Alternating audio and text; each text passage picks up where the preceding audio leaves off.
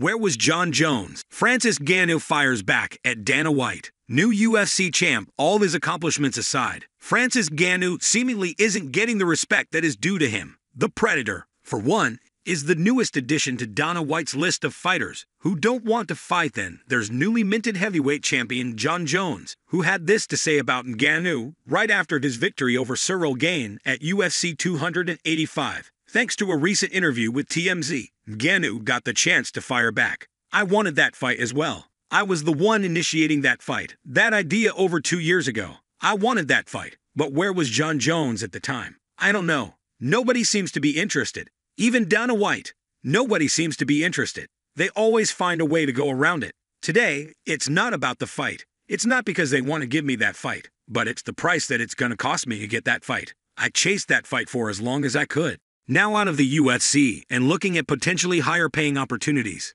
Ngannou says he learned to let go. "Jon is Jon, and I'm me. I don't care. I have been saying this for a little while now. I am cool. I'm doing good. I did what's best for me. I'm happy, and I wish they'd find happiness, because I feel like there's a lot of anger, a lot of unsatisfaction on the other end. But I can't control that. I can just control me. In life, I learned that you have to let it go. Let something go, otherwise it will cut your hand. Take your hand away. I wanted that fight so bad. I didn't have it, and I couldn't have it at any cost. That's what I would always say. Not at any cost." White already closed the door on a possible UFC return for Ngannou. The former champion isn't doing so, but he feels that now isn't the right time, and likely won't be for a while. "I'm trying to manage this as gentle as I could. I did everything in my position, in my power, in order for this to move forward. It didn't work. I never closed the door. But now, I don't think it's something that we can discuss about, because it's taken a different proportion. I think this has become very personal, because listen to them talking. They are upset.